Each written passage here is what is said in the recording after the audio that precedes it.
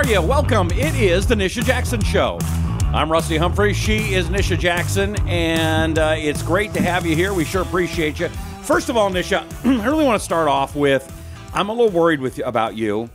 In talking with you, I don't think you fill your day up with enough stuff. You know, I really don't. No. I've become a little bit of a slacker these days. Yeah. I'm not kidding. Really, I have. No, I mean, you know, we do our shows. Normally, we kind of have a schedule and we do a couple at a time. And Nisha, like this, well, I couldn't make it because this one flight got canceled. I got to drive here and do this and then, and I got 15 things. And yeah, I'll be there. Oh, I got physical therapy appointment. Then I'll be there. I got to take a shower first. Then I'm going to come in.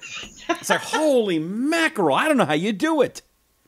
You know what? It doesn't seem that complicated to me, maybe because I've been doing it for so long. But you know what? I'm really not unlike everybody else. Everybody else is just kind of going, right? I'm not the only crazy in the world going back to back with things to do and places to go, right? That's true. The whole world is operating like this now. Well, I'm quite convinced. Well, and one of the ways that probably keeps you healthy, I know you care a lot about your body and you work on that stuff. I would think a good multivitamin, something that you take every day to kind of keep you going. Is that one of the first things you do every day? Good lead in. I get this question asked. I get this question a lot from my patients saying, should I be on a multivitamin? And I've been saying for many, many years, it's really not important to take a multivitamin. Now, I know a lot of people take them. What are you talking about, Willis? I know. It sounds a little contrary to what you've heard or what you've read. But multivitamins, I feel, and I'm not gonna say all of them are bad, but I would say that the majority of them are somewhat useless. Now, there are some that are multivitamins that have additional ingredients that will help a specific problem, like concentration, memory, focus, brain power.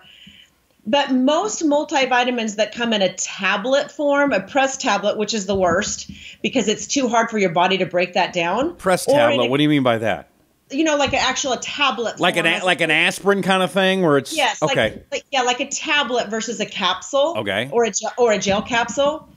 So a multivitamin that has many different things in it. So you look at the back. See, this is what's so confusing to Americans. When you look at the back of a multivitamin bottle or box, and you're looking at, you know, there's 25 things listed. You think, wow, this thing is amazing. It's 100%. Awesome. It's 100 or 120% of what I'm supposed to be getting. Well, the recommendations are basically just to keep you from getting ill, like getting disease. The recommendations are not to get you optimal or prevent disease. That's a whole different range. So many people are confused when they look at the ingredient list. They don't really understand how much of the vitamin, mineral, nutrient they need in order to get optimal levels and to prevent disease as they age. And that's one of your big things. And that is... Right. So, I mean, because what I understand, you know, I went to your clinic and stuff. Your thing is not about being the baseline, which is what a lot of doctors want. Hey, you're in the normal range. You want you to be at the optimal levels. And that's what makes the difference. That's kind of what your keys to success are, right? Right. Because here's the deal. I'll make it really simple. I'm not looking for people to be satisfactory or just okay or just in the low end of the normal range. I want people to be awesome, fantastic, superior, above normal, because that's where you have to be. You have to be in the upper end of the optimal range in order to prevent disease or to reverse symptoms that you're having. If you're having fatigue, you're having migraine headaches, you're having insomnia, you're on a bunch of medications that are leaching vitamins and minerals from your system, you need more than just average. You need more than just low end of normal. You need optimal. But people don't understand what it takes to get there, or what do these vitamins even do? Because maybe you really just need to be taking more folic acid for your particular problems. And that's why, Rusty, I think it's so important that we just educate people on what do these different nutrients, vitamins, and minerals do? So I just picked some of my favorite ones today that we could talk about. All right. And ones that I think are really important to use as you get older. In fact, the U.S. Preventative Task Force actually discourages people from taking multivitamins because there is no way that you can rely on one capsule or tablet to provide you everything that you need in all those vitamins. So yes, it's a little bit of A, a little bit of E, a little B12, a little B5, but it's not enough to do anything. And so you're kind of wasting your time and money. It's too much volume to put in one little tablet, and so therefore it's kind of like spitting into the wind. Okay. So I thought it would be good for us just to talk a little bit about what can you do to stay healthy, and maybe some of these problems I'm going to talk about today would resonate with people. Absolutely. So they can say, oh, wow, I need more B12. Okay, now before we get in it, because I want to get this is going to be a great one for you to take notes on, and in a couple of weeks also we'll have a transcript of this so you can get the ebook of this. This sounds like it's very important. Now, before we get going, you were saying this is for older people. What is your definition of older? Okay, I definitely did not say it's for older. It's for as people age. Okay, age. So and really it's really for anyone, because there are children that have gastrointestinal problems like irritable bowel and digestive issues, and we're going to talk about some of that today. And, for example, my daughter is 19 years old and is a mess right now, and she's at your clinic right now, literally as we're speaking. I've been trying to get her out there, and I'm really praying that your team is going to be able to find out what's going on there. So yeah, it happens. I mean, 19 years old up till, I'm 55, and people older. This is great. Yeah. I want to give a little story because I'm really passionate about people, especially younger people who are sick, and getting a little bit more than just sort of like standard diagnosis and here's some medication, I'll see you in 6 months. Because just this morning I had breakfast at my brother's amazing cafe in Salem, Oregon. It's called Little Lois's Cafe, literally the best cafe in the world. They have everything's homemade. It's amazing. Anyway, I was having breakfast and chatting it up with somebody there, and this young gal had been diagnosed at age 12 with Sjogren's syndrome, which is an autoimmune disorder. And, and bless her heart, she shows up for work every day. She has a lot of body pain, a lot of skin problems. She was diagnosed with it at age 12 and given pain medication. Well, now she's in her 20s. She's not had any further treatment, any further workup. She has all sorts of other issues going on. And I just thought to myself, wow, is this as good as it gets in medicine? Like, can we not give her anything else to help her age better with less age-related illnesses? So when I say age better, she's in her 20s, but she's on the wrong path. She's on the autoimmune path. She's going to get more. She's going to get sicker. And the doctors, aren't helping. You're right. They give you a diagnosis. My daughter's got fibromyalgia. So at 19, okay, they're telling her, yeah, you may need a cane, and oh, here's a handicap sticker for your car. And she's giving up. And it's like, no, you got to go to the, do something. Well, my mom was sick. Well, you've got half my genes too, baby. Come on, you got to do something. And they've given her permission to give up. Right. And I bet you see that all the time. Rusty, there's so many things that people can do. I don't care what age you are, that you can take control of your own health. And physicians and practitioners out there diagnosing, they're doing the best that they know how to do. But in some situations, it's not enough. People need more help to look at the whole body, all the lifestyle factors, and exactly what they're eating and exactly what's going on. And I, just watching this individual talk to me this morning, I picked up on 5 things that I know are making her health worse just watching her. Wow.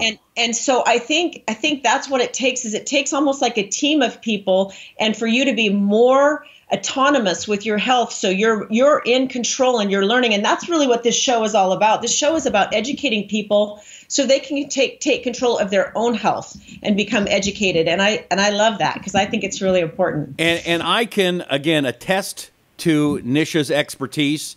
If you paid attention to the show a few weeks ago where she did some hormone replacement, Nisha, I'm now in a gym.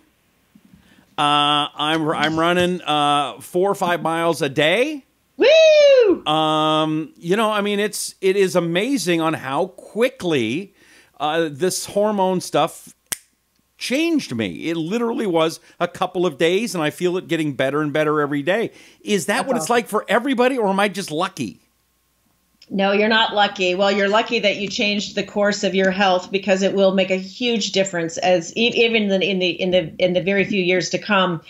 But it's very, very common. I mean, it's really simple, Rusty. When you just fill the cup up, when you fill your cup up with all the things that you need, you get healthier. When you replace your vitamins, you replace the hormones. When you optimize the neural brain chemicals, when you clean up your gut, everything gets better. Just exercising alone and improving the circulation to your extremities and to your brain, everything gets better. So it's really the whole package, and I'm so glad you're doing it. Well, thank you. Let's talk about what it is. You've got some supplements and some things that we need that will help. Let's start with vitamin D for a second. I did not know this. Vitamin D is a hormone. It's not a vitamin. It's a fat-soluble vitamin. But it's on my list. You're making me jump ahead. You know how I am about my lists. I like to stay in line. Okay. I like to stay in order. I'll stop asking questions. You go ahead. What is the plan you've got? I don't want to interrupt you. Go ahead. No. Let's talk about vitamin D, because I could talk about vitamin D blindfolded and distracted. Vitamin D. If I just told somebody this last weekend that I was having Thanksgiving dinner with. He had been diagnosed with low vitamin D. Getting sick often, having some lower body extremity weakness, and some other issues that were going on. And he was diagnosed with low vitamin D. So his physician in Michigan told him to just start taking some vitamin D. So he went to the store and bought Nature's Way vitamin D, 1,000 international units. Well, when you're in a low level of vitamin D, 1,000 international units of vitamin D is not going to get the job done. I'm 100% sure about that. So he showed me his bottle. I'm like, that's not going to get the job done. You're again spitting into the wind. It's not enough. And there was no retesting ordered. So he's not being retested. So he's just taking this vitamin every day and just I'm fixing it because I'm taking vitamin D. He's doing what he thought he was supposed to be doing, but It's not fixing the problem. So vitamin D is really important because it helps your mood. It helps prevent depression, especially in the winter months. It helps prevent heart disease, 40% reduction in heart disease. They've studied vitamin D with the flu shot, and it wins out every time. Vitamin D is more powerful at keeping you from getting sick than the flu shot. And vitamin D is also really important for brain function. It's important for gut balance. It's important for prevention of dementia. So the list goes on and on and on. Cancer prevention, breast cancer prevention, prostate cancer, colon cancer. So vitamin D, if I had to pick one thing that I think people need to be on, and this is really hard for me to do because there's so much that's important, but vitamin D there's just been so much research on it, and some recent studies have come out that is questioning the use of vitamin D. But again, I think people need to be tested. Am I too low? And I would say probably 90% of the population is too low. Would you suggest somebody who isn't feeling great this winter maybe go in for one of those vitamin D shots? Or should you be tested first before you do it? What we do, all I can speak to you about, Rusty, is what we do in our office and what I've seen over the last 30 years be important for patients. I say that, and I'm really serious about that. When you've seen patients and you've treated as many patients, we had over 50,000 office visits last year in our company. So, wow. Not last year, this year. So this year to date, over 50,000, almost 60,000 office visits. And when you see that many patients' health change over time, and this is, I've been doing it a long time, you really understand cause and effect. You see when you help them fix a low level of something and their symptoms go away, whether it could even be like something with vitamin D deficiency, like neuralgia, neuropathy in their legs. So, or somebody that's taking B12 and all of a sudden they have no more depression and anxiety. So this stuff really works, but the testing is important. So what we do in our office, if you are low in vitamin D and the optimal range is 60 to 80, So we want your blood level to be between 60 and 80. And if it's not, we're going to give you enough to get it there. And that usually means we'll give you a shot first.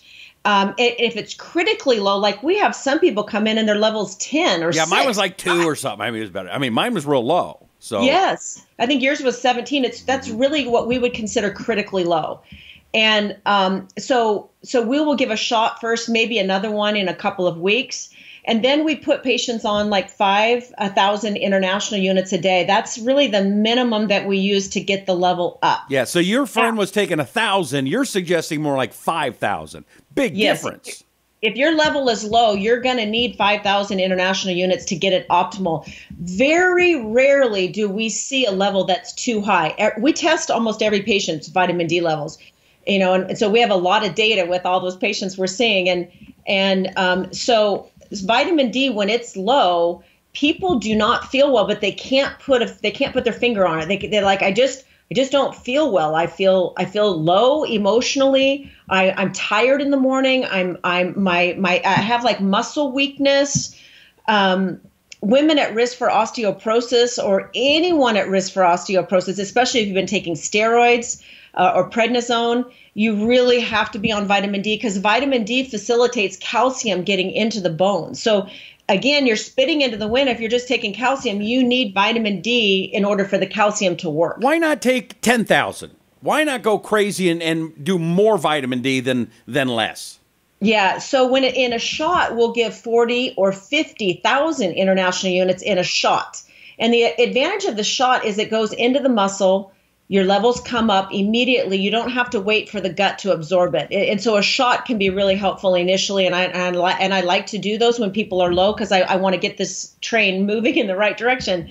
So, but it is a fat soluble vitamin. So you don't want to get too much, because if you get too much vitamin D, which again, we hardly ever see, but if you get too much vitamin D, it starts acting more like a steroid. And then it has some steroidal properties, which we're not interested in having people get. That wouldn't pump me up?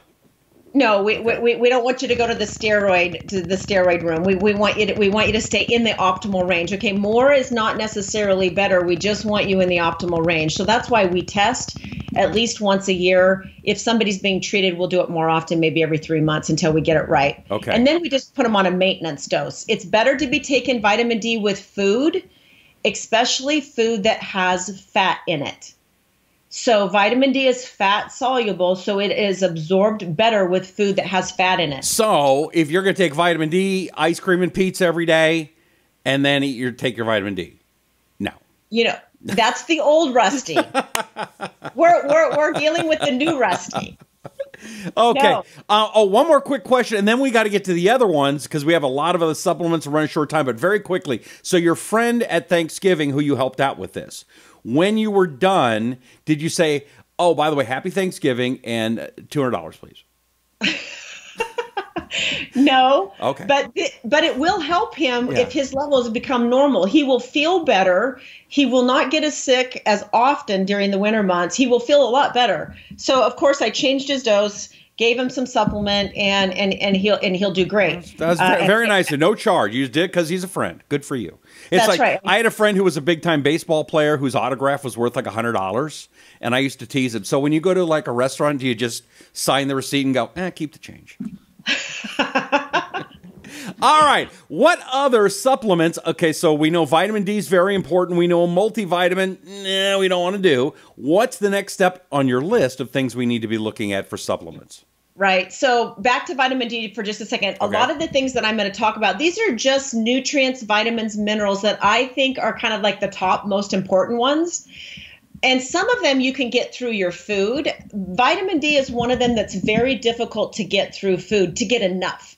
So a lot of people say, can't I just drink some more dairy or drink some more milk or whatever, get my vitamin D? And I've said, I'd really rather you not, because dairy is very poorly absorbed.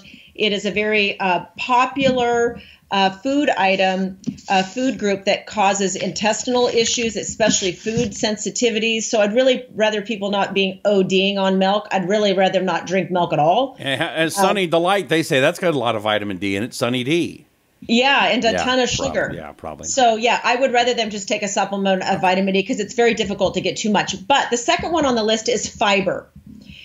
We don't get enough fiber, especially as we age, Rusty. And fiber is so important for blood sugar balance. It's so important for controlling insulin, which is your fat storage hormone. It controls inflammation and cholesterol, and it helps you feel full.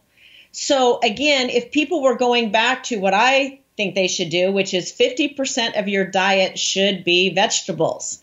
Think about it. 8 servings a day is equivalent to the amount of fiber that 8 servings a day of vegetables is equivalent to what you need in fiber a day, unless you're using like fiber supplements or something. But do you like those like Fibercol or whatever? That's an orange drink, and you take that, and do you like that kind of stuff? Yeah, I mean, there's fiber supplements on the market, but you can get fiber through your diet. 8 to 10 servings of vegetables a day will allow you to get, the 20 to 30 to 35 grams of fiber that you need in your day. And I'm telling you, you'll feel full, and you will have less of a weight issue as you age, or you will lose weight if you just up your fiber.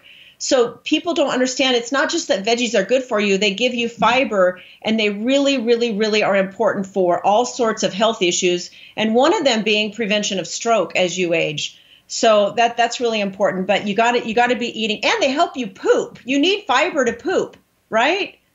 All right. Merry Christmas to everybody. That's a good one. Okay. You need fiber to poop. So eat your vegetables, you'll lose weight and poop better. Okay. Okay. The third one is folate, or fourth one really, because we talked about vitamin D. Vitamin B, a lot of people don't know what the B vitamins stand for, but B9 is folate. And we need folate for many different reasons. You can get B9 and also in green leafy vegetables. You can get it in nuts. You can get it in beans and other foods. But you need to have folic acid. Like women have to take extra amounts of folic acid when they're pregnant because it helps prevent nerve damage and birth defects. But also protects against certain types of cancer. It protects against stroke. And people need folate in their diet because they want to be able to age better and have less nerve damage as they age. So this is one of the ways that you can do it. It also is really important for colon cancer prevention. I don't know who's not, thinking about colon cancer, but colon cancer is one of those things you just don't want to get. You just don't want to get. Have you had your colonoscopy yet? No. Okay, you're going to get that soon, I'm sure. Uh-huh. Yeah. So folic acid or folate's really important in diet. Okay. Yes, so that's really important. Okay, and the next one is potassium. Okay, a lot of people don't have enough potassium in their diet. It's very important. Potassium is important and protective for your heart, your kidneys, your muscles, your nerves. Potassium is very important, and I can't even tell you, Rusty, how many people I test that actually have low potassium levels. So potassium, obviously, you can get from apricots, you can get it from bananas, you can get it from milk, yogurt. But potassium, that one is when you have like leg cramps and stuff, you're low in that one. Is that right? You can be low in that. You can be low in magnesium, but potassium's really, really important for your eyes. It protects your nerves.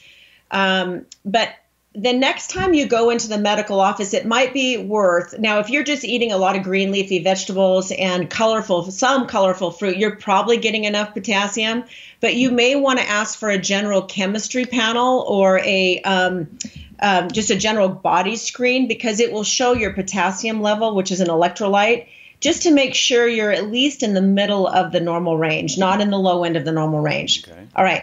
So that's potassium. The other one that I love is selenium. Oh, I'm a big fan of selenium. Oh, that's a good one. What's selenium?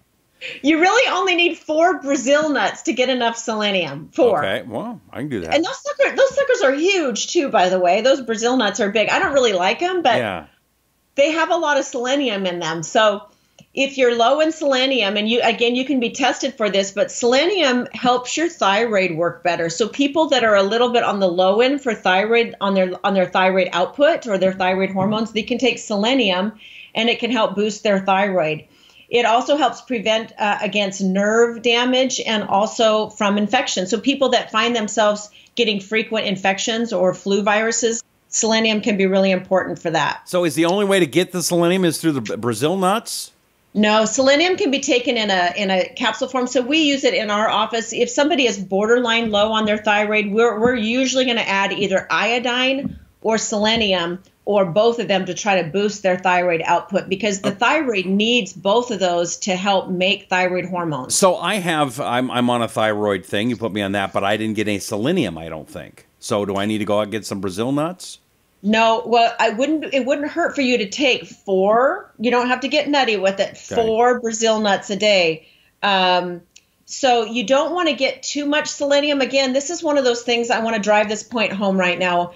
You don't want too much of anything. You want to be in the optimal range. So read up, look at dosages. Don't just walk into GNC and start buying stuff and go, okay, well, that looks good. I like the color of the label, and I hope this works because someone said selenium's great, so I'm going to take 10 capsules a day because I really want my thyroid to work. Well, the problem is if you take more than 400 micrograms of selenium a day, or 800 or 1200 because you're going crazy with it, your hair might start falling out. So I must be taking all kinds of selenium then. Holy moly, there's my problem. We've nailed it. No. Your nails can get brittle and your hair can fall out if you get too much selenium. Huh. So you're probably not going to get too much if you have 4 Brazil nuts or if you take 400 micrograms a day, because most people are actually low in selenium. And unfortunately, Rusty, the other problem is that our soil that we are growing our fruits and vegetables in today is very deficient in selenium in many areas. So I don't think we're getting enough selenium in our diet. Many doctors say, oh, just eat a healthy diet and you should get plenty of the vitamins, minerals, and nutrients that you need. And that's not necessarily true, because I think a lot of our soil is deficient in those minerals and vitamins. So anyway, that's selenium. And the last 2 I just want to talk about. One is zinc. Zinc helps inflammation, and it also helps hormone balance. So zinc's also very preventative for infections and various types of sickness, especially flu sickness. So it protects against your eyesight, losing your eyesight with age. So if you don't have enough zinc in your diet, and a lot of people are not getting beef in their diet, zinc you can get from beef, you can get it from crab, you can get it from oysters. I'm not an oyster fan. No. Just can't do it. I'm with you there. They're just too slimy. I can't do it. So some people are very zinc deficient, especially if you're noticing changes in your eyesight. It's possible that you're low in zinc, and I would encourage you to maybe start with 25 milligrams of zinc. Men need a little bit more.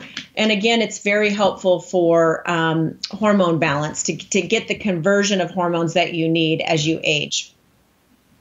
And lastly, one of my most favorite vitamins is B12. We give it in a shot form a lot.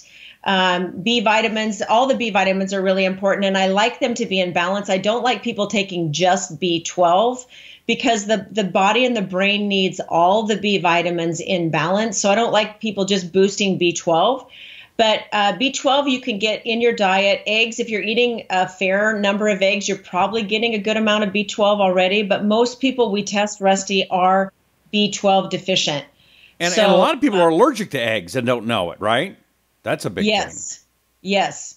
There is an inflammatory intestinal problem that there's an estimate, Rusty, that 30% of the adult population has something called atrophic gastritis, which is basically like an irritation in the lining of the stomach.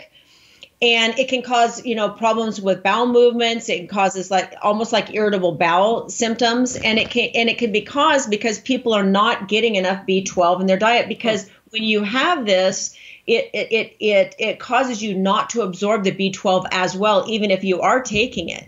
So you really need to start eating better, take good probiotics, get your gut in balance. So all these things that you're taking in your food and in your supplements, you're actually absorbing them. So I'd like to spend a whole show on how to get your gut balanced, and that's going to be a good show for the new year. Okay. When we're going in the new year, because it seems like January 1st, everyone's like, okay, I'm going to clean out the fridge, clean out the cupboards. I'm going to lose 20 pounds and I'm going to start eating better. And one of the things we want to do is we want to make sure they know how to get their gut clean We're even going to talk about how to do a detox diet so that you can get on track, start the first of the year. So all this good stuff you're taking is actually absorbing and working for you. And, you know, probably the best way to start that would be to get a hold of your office or go to nishajackson.com and order one of those lab in a boxes and kind of find out where you're at to get started, right? Yes. And what would be even more simple than that is just to start looking at your diet. And if your plate is not 50% full of vegetables, I think you should start switching it up. And planning your meals, taking stuff with you, nuts and seeds and vegetables are really important with some really good lean proteins. That's the first thing you can do, because then you're starting to get more nutrients in your diet, vitamins and minerals that you need. Okay. And so more of a veggie pizza than an all meat one. Oh, we're not talking about pizza. Pizza is not on the topic. That does today. not count. Right. That's not good. That's not good. Pizza is a treat, not a staple. There you go. All right, Nisha, we are almost out of time. Anything you want to wrap this up with? No, I just want people to be more conscious about what they're doing and really understanding how much does it take to make a difference with health problems. So a multivitamin's probably not going to get it done.